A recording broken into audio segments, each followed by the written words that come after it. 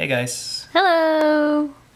A while back, Addie got me these Grados. Grado Labs. Very nice headphones. Yep. SR, what is it? These are the SR125 Yep. model.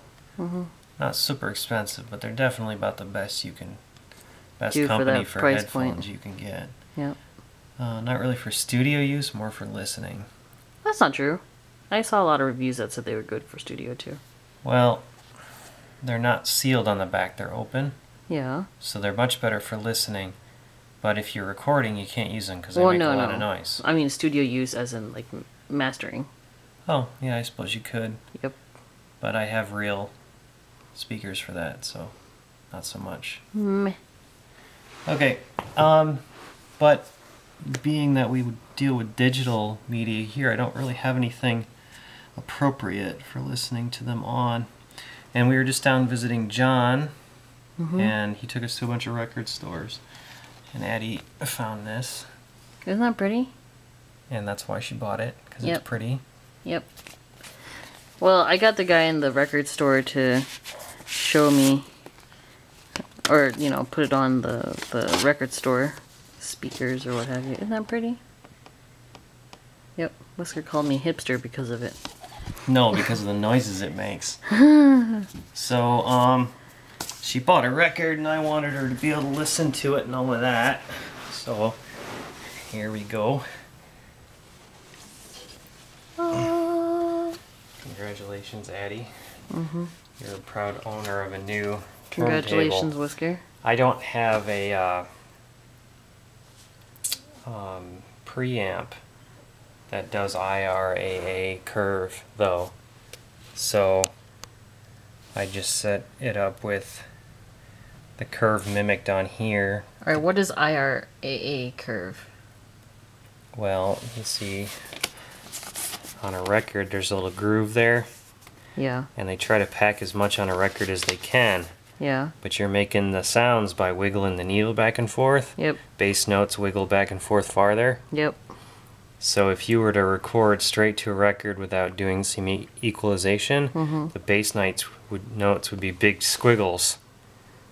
So to make it smaller, they EQ the bass way down Okay. and EQ the treble way up. Okay. And then they cut the record. I see. So when you play it back, you've got to boost the bass notes and bring down the treble. I see. And they do it up at this end of things. It would be up 20 decibels, and here it'd be down 20 decibels or so. I've only got 16, 12. Yep. So, you know, we're doing what we can.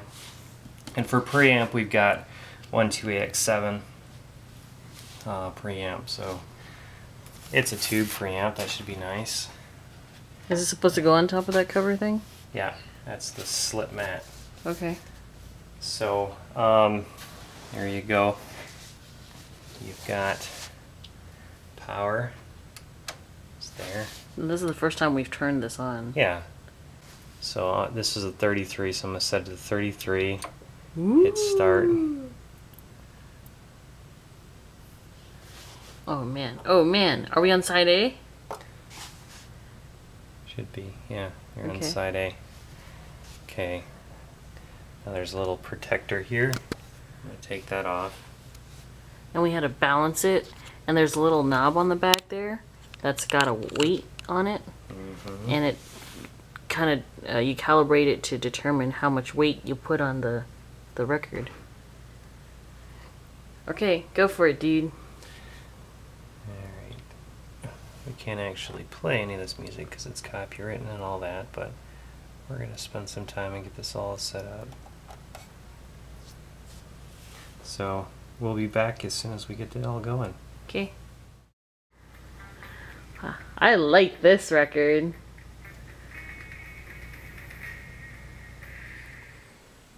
Check it, check it. There's a groove inside that it goes. The needle goes. Oh, bam. And then it just stays there forever until you're done. Yep. Then you can pick it up without damaging the record. Pew! That was a cool sound. Very DDR-ish. Well, where do you think they got those sounds from, silly? Alright, Addie, you gotta flip it over. Alright. Alright, Whisker. Alright, if I slow down the record, watch the dot. Starts to move towards us. If I speed it up, starts moving away from us. If I get it right on 33, stand still.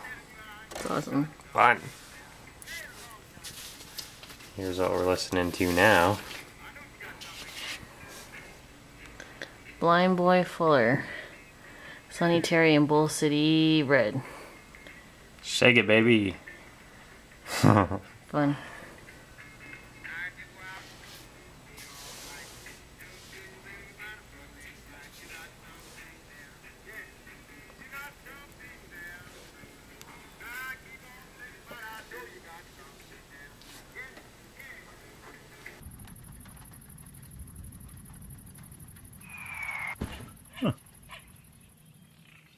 We post videos all the time, so don't forget to subscribe and follow us on Twitter at TYMKRS.